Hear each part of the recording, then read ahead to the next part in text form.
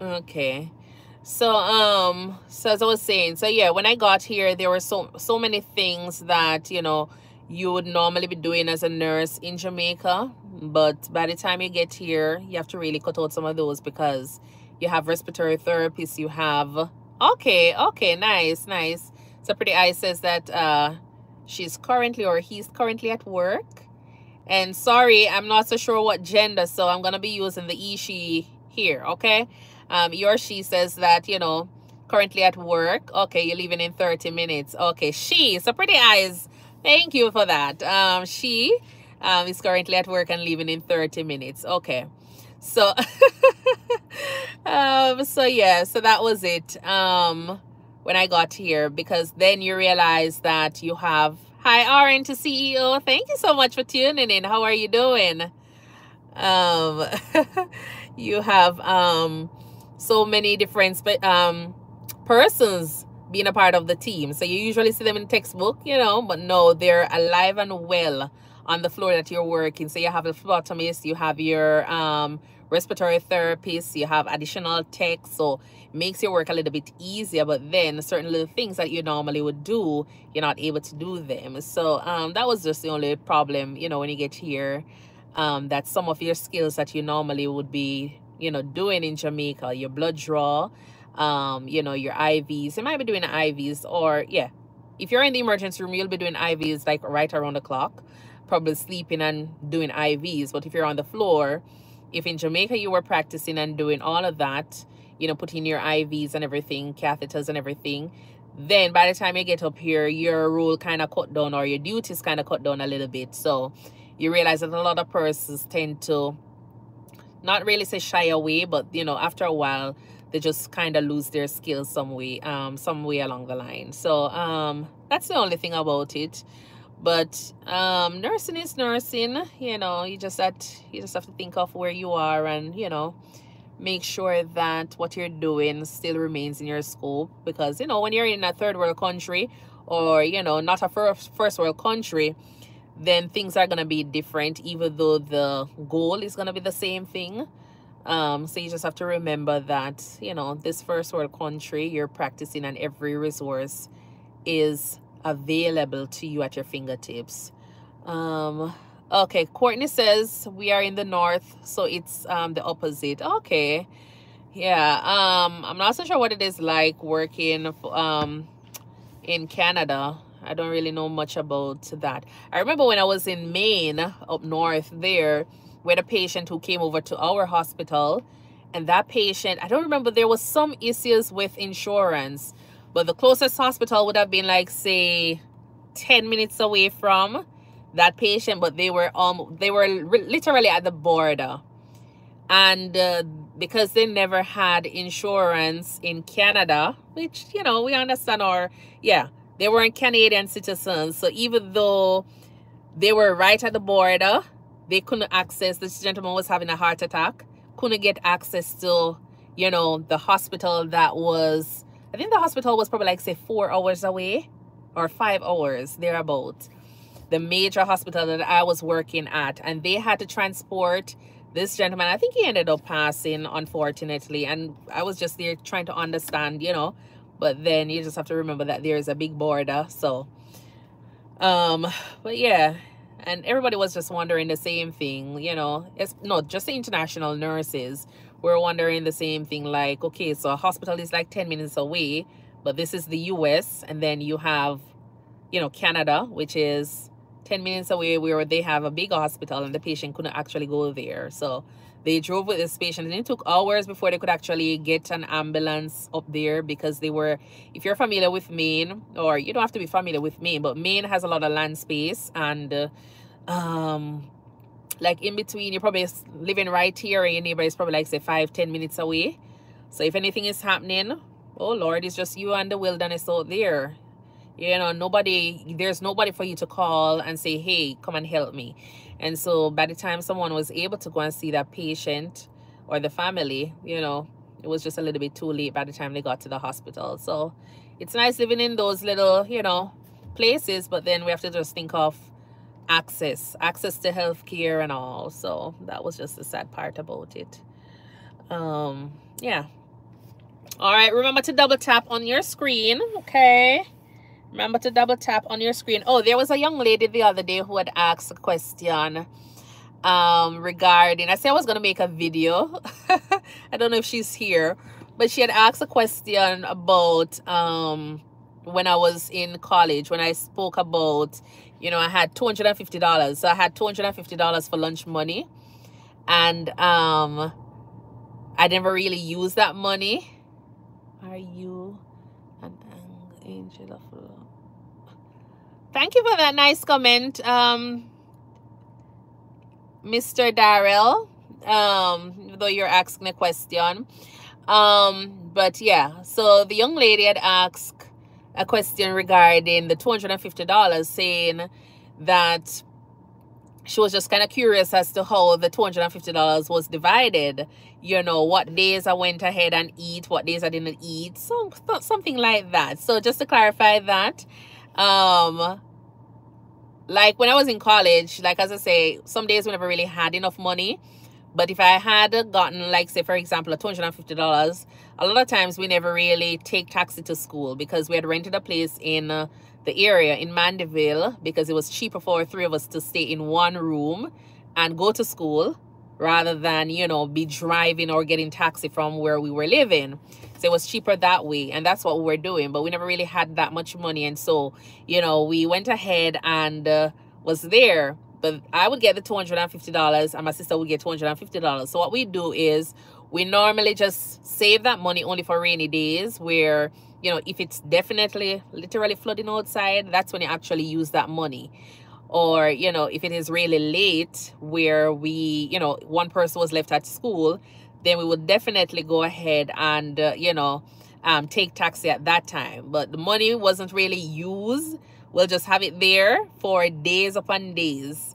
And so she was asking about that. So I was just going to try and answer her here by saying that's how we went ahead and do it. It was more of, okay, if you're in college and you needed to, you know, stay at school to do some extra work, then it was your opportunity to use the money if it's a case where you needed to take taxi come home. Otherwise, I'll just wait for my sister and we'll just walk it home. And then she was asking about the half a chicken and whatever my mom had sent. Like, yeah, we cook before going to school.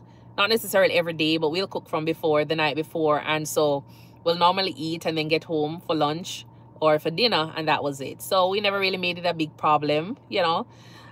Courtney is asking how long ago was that? That was in... How long ago was that? 2000 and... so probably like 2007, 2008, 9. Yeah, just like around the corner there. So just like the other day, you know. Yeah, so even though I have a few gray hairs, I'm not that old, people, you know, stress. Oh Lord, yeah, it's just the other day. I've finished college, like I've finished college since how long now? 2012. Yeah, so it was like just the other day. So yeah, that's just my upbringing. So if you haven't checked out my videos, I did posted, like, you know, a few videos with information regarding all of that, so you can go ahead and check out those videos and just, you know, enjoy a little bit of a laughter there when you're listening to the story that I'm sharing. But yeah, I did all of that. And if you're from St. Anne, you're supposed to know how, well, probably you don't know, but yes, I used to make, you know, charcoal with my parents as well in primary school, and used to pick pepper, tomato, and all those things. My wife finished in 2008. I know, pretty eyes. Yeah, I'm embracing mine. Yeah. So, okay, your wife finished in 2008. Okay, nice. 2008, who graduated that time? Okay, yeah, no. So one of my other sister graduated in 2008, and one graduated in 2000 and probably around 2008 as well. Yeah. So one did teacher education, one did accounts, and I did nursing. So yeah. But it was like just the other day when I had all of these experiences and all. So yeah, that's just my story that I'm sharing. So hopefully, you know, other persons can hear the story and be like, oh, so she can do it, then we can do it too. So that kind of vibe. Yeah, man, that's what my channel is about. It's about motivating and encouraging persons. So, you know, just in case anybody out there thinking that it's not possible, you know, there's light at the end of the tunnel. That's all. So, yeah. So if you're new here, remember to go ahead and tap on the screen. All right. So kind of give it a thumbs up. All right. So, yeah. So that's just my upbringing, my life. The tunnel long though. The tunnel, I know. Yeah, the tunnel very, very long. Trina's motivation. Okay. Yeah. So but eventually, you know, the tunnel still have a bottom. Yes, there's still gonna be a light at the end of the way. All right. You're still gonna figure it out. So sometimes it might take you 1 year, 2 year, even if it take you 10 years, you will find the bottom of that tunnel or the end of the tunnel. All right. Trina says, Courtney, wagwan. Okay, okay. All right. Trina is here. Okay. Is Trina your wife, Courtney? Okay, Trina. Trina finished in 2008. I don't have 10 years. Me too old. Okay. Oh, family. Okay. Nice. Nice for taking the time out, you know, and just supporting me here. Okay. Nice. Nice. Yeah. So that's just... All right. Some of these emoji. I'm gonna get familiar with them as it here. So I'm gonna take time with me. Yeah. I just have to kind of... Abracadabra. Hi, Abracadabra. How are you doing? Thank you so much for joining again. Really appreciate you taking the time out. So yeah, so that was just my little upbringing, and my little story, my journey through college. Hi Paul, thank you so much for tuning in. Okay. So Trina's motivation says scroll me and scroll and see Courtney, so make me stop. Okay. So you're a nurse, Trina? You say you don't have 10 years. What area are you in?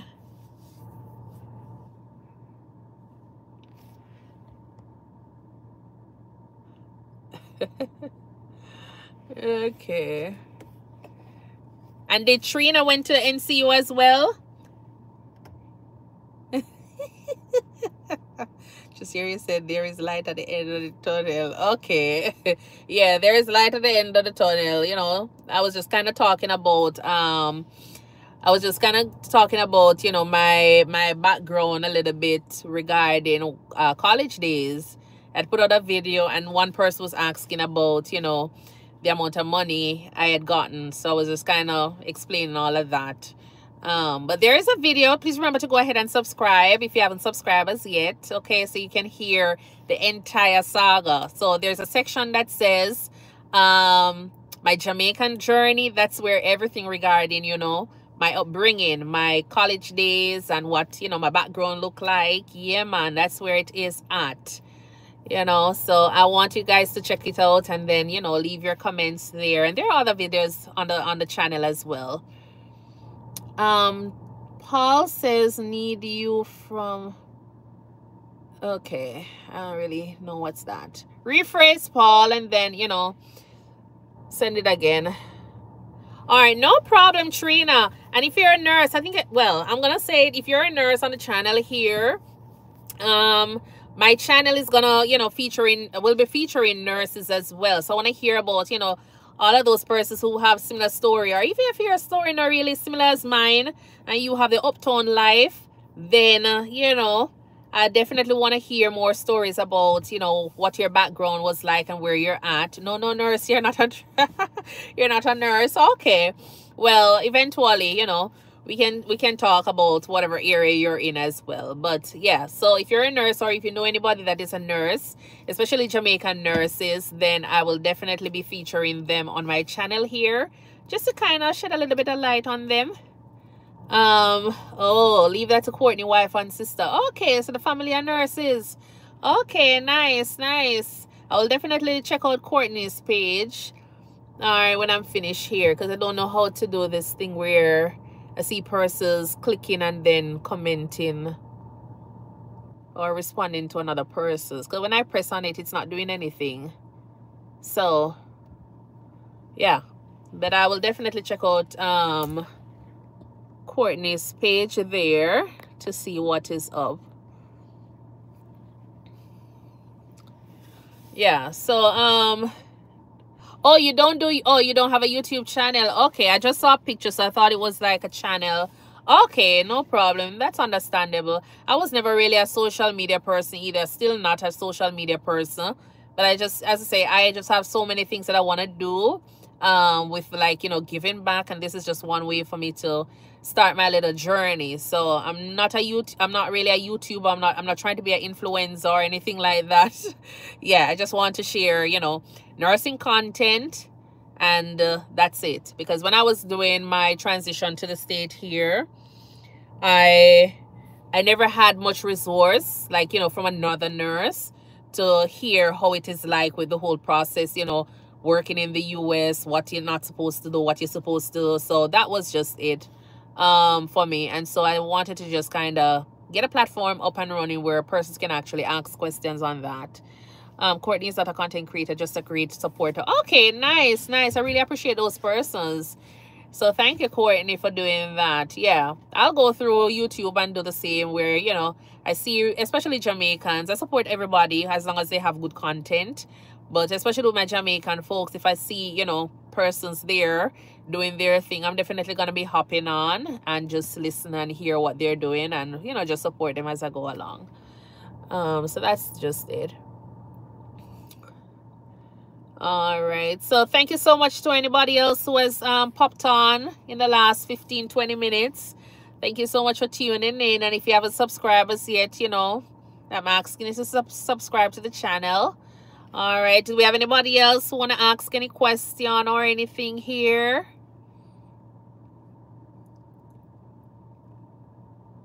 Feel free to, you know, put it out there. As I said, this is a channel where I discuss nursing content and anything else regarding lifestyle and travel in the same little, you know, area. Nursing, healthcare. No, the other day somebody came and asked something about one of those mix-up that is going on the YouTube right now. So I'm not really into that. So just stick to the topic here. Yeah, so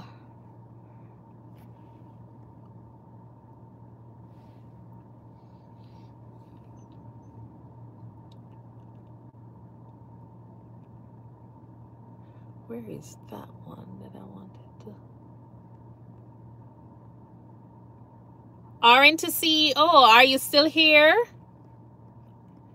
And there is another there's a RN to CEO, another nurse from Jamaica. She has a channel as well. You can check out her channel where she shares a lot of information regarding self-care, and she's also a coach as well, a nurse coach. So you can also check out her channel, RN to CEO. She is from, I think she said she's from Montego Bay. So she has some really good information that you can actually check out as well. All right. And then there is Deron. Deron Speaks is another person who is doing a YouTube channel. He has some really good content as well. He's a nurse. So when you get a chance, you can always check out those persons' channel as well.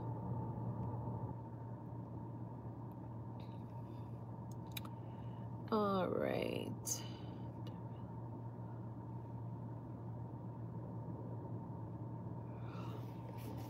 All right, do we have anybody else asking any question? Patient says, did you feel lonely or isolated when you just moved to the state? Yes. And even though when you have family with you, you're still gonna feel, you know, a little bit lonely, because it's not, the culture here is different. And as I said in one of my other video on the live, you know, you could be living right here and your neighbor is like right here, and you definitely don't know who that person is, Or if you do say hi 1 or 2 times, that's it, because everybody is just driving into their garage, you know, exiting, and that's it. So you're not really having that much, you know, interaction outside of work. You'll go to work and yeah, you spend what, 12 hours at work, and that was it. And then by the time you leave, you go home, it's just you and your family, or just you alone if you're the only person that shows up here. So you tend to feel a little bit lonely and isolated, because then you have to remember you're learning, you know, about the culture and everything. So you might go and say something and probably, you know, you realize that you said the wrong word. Like I remember one day, like a young lady asked me, I thought we were friends, and so I always tell people, nobody asks me, you know, my opinion right now, because I'm still learning. And it was a case where she asked about her face. She had a round face, but she wanted to cut her hairstyle. If you know, for those persons who are Jamaican, you know, the Portia Simpson hairstyle. So she wanted to cut the hairstyle looking like that. And I tell her that it wasn't going to fit her face because her face was just too round. And I tell her, the girl, stop talk to me. Yes, I walk around the entire department.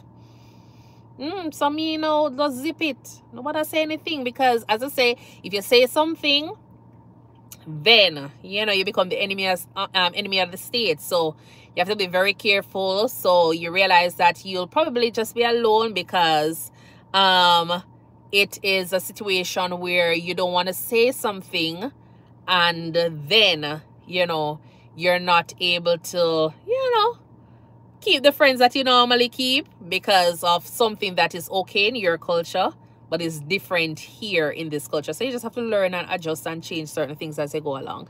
Hi, Sister Rosemary. Thank you so much for tuning in. She says, good afternoon, Stacey. Very informative information you're sharing. Thank you, thank you, thank you. I'm happy that you find it, you know, informative. And I know other nurses or, you know, other persons who are transitioning would be, you know, appreciative of this as well. Pretty Eye says, would you ever consider becoming a travel nurse?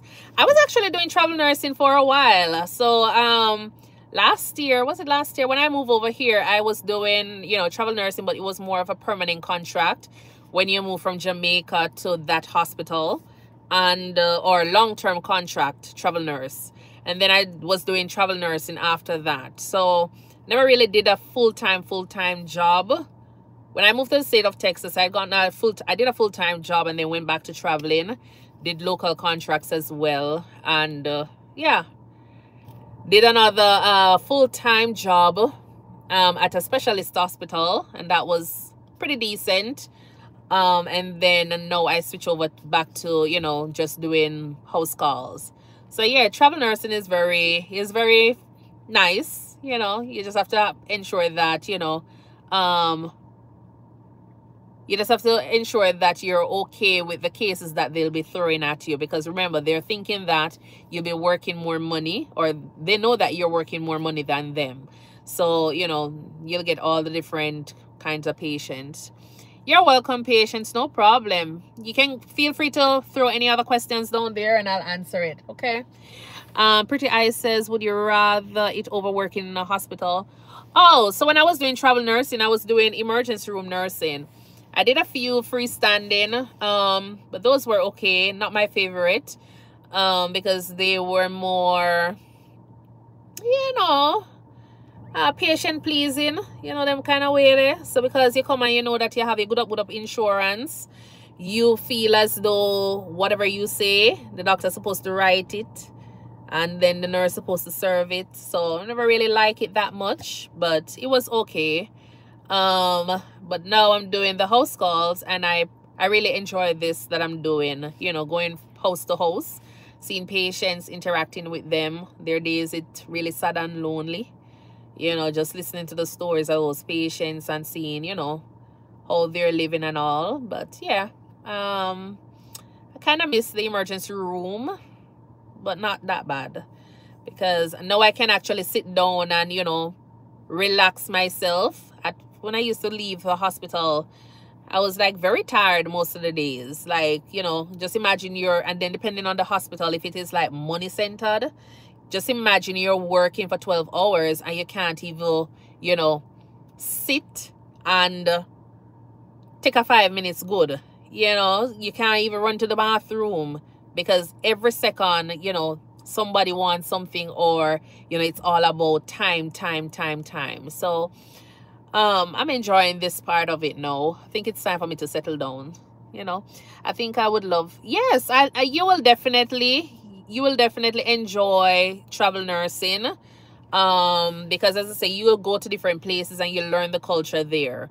And as I say, not all the hospitals are the same experience. You learn, you know, different cultures in different hospitals. So you learn, you adapt, you know, and then you move on. So you're not really not a mix up with any facility. You know, you just go there, see your patients, finish your contract, move on to another location, and that was it. So yeah, it is nice. But it only works out if you say, for example, you're not necessarily single, but if you have somebody that is flexible, if you have a partner that is very flexible as well, then it will work out in the favor of both of you guys, you know. But if you have children, then you just have to do a lot of consideration, because, you know, just imagine you're probably out for 3 months doing a contract, and then, you know, you still have a child to think about. So you don't want to have that headache when you're doing travel nursing. But I know, like, you have some persons who do have, like, you know, a RV, and so they bring their family with them, do their homeschooling, and so it kind of work out a little bit better. Yeah. So how are you doing, Sister Butler?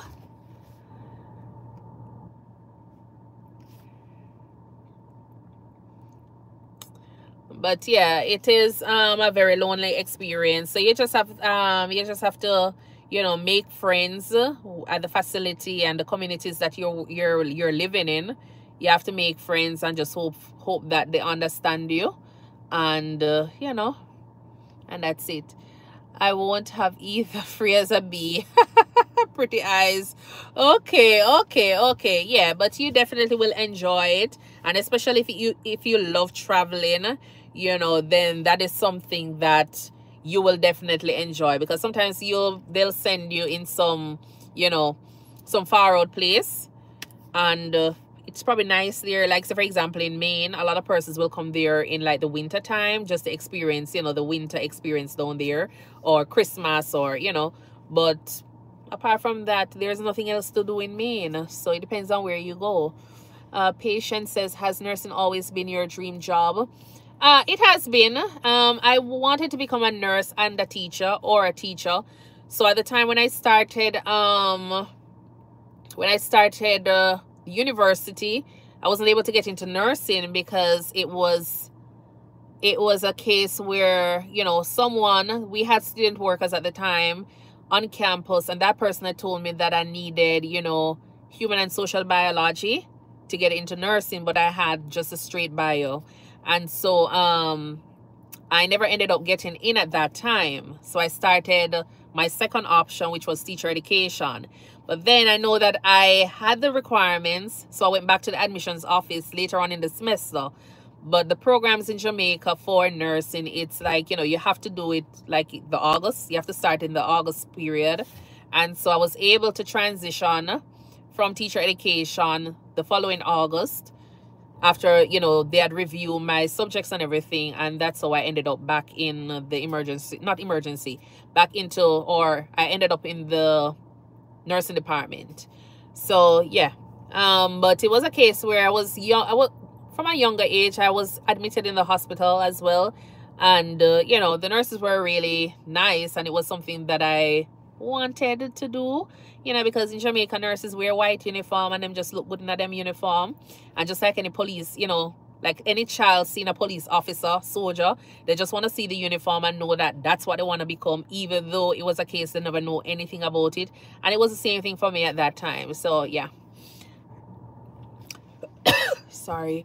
Rosemary. Okay, Sister Butler says, I am doing okay, my sweet daughter, and I just love your channel. Thank you so much for tuning in always, Sister Rose Butler. Really do appreciate that. She is like my, you know, my second mother, you know, at church. I really do appreciate that. Keep moving, and I continue to pray for you. Thank you so much. Okay, Patience, as a senior nurse, what's one encouragement you give to a newbie nurse? Okay, one encouragement I would give to a newbie nurse is, things might look tough at the initial, the initial stage, the phase that you're at. But once you love it, once you go in with an open mind, you will find out that it is the best decision you've ever made. Knowing that you can touch the life of anybody that you come in contact with. So, just go there with an open mind and, be the best version of the person that you can be. Don't go over there and be no copycat. Just go over there and give it your best shot. Do your best, and you just leave everything else up to God. All right. You're welcome, patience. No problem. But yeah, sometimes we go out there and we see persons doing something and we say, okay, then yes, this is what we're going to do. And, but you probably try to copy somebody else and you end up messing up. But yeah, don't go in there with that kind of attitude. Just go in there, you've already studied, you've already done everything that you're supposed to do in terms of your training, getting your certification, and now you're there. Just go out there and just be you, be you, enjoy what you're doing, and that's it.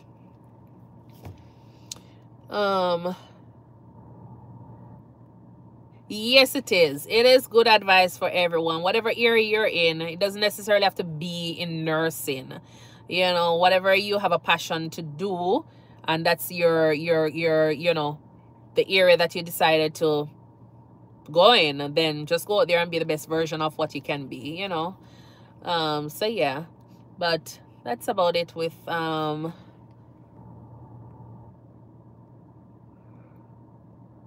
so are you planning on transitioning anytime soon, pretty eyes?